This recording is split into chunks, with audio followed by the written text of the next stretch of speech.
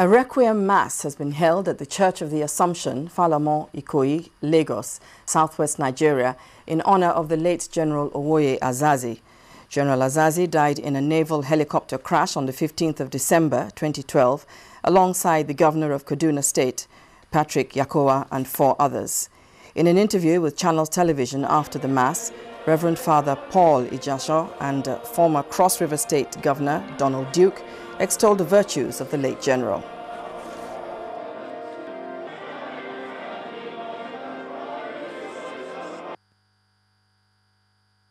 Thank God for the life of General Azazi. He has, impacted and he has influenced a lot of people in the church and outside the church.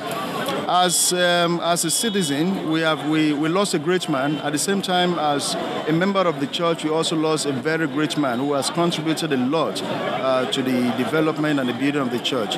So we feel so sad, but at the same time, our faith tells us not to worry, because he continues to live. That's why we're here today. The only one who dies is somebody who has no hope and faith. How we can celebrate him is to stand by his family, with his family, for his family, going forward, so that we reciprocate the love, the fellowship, the friendship that he showed to each and every one of us.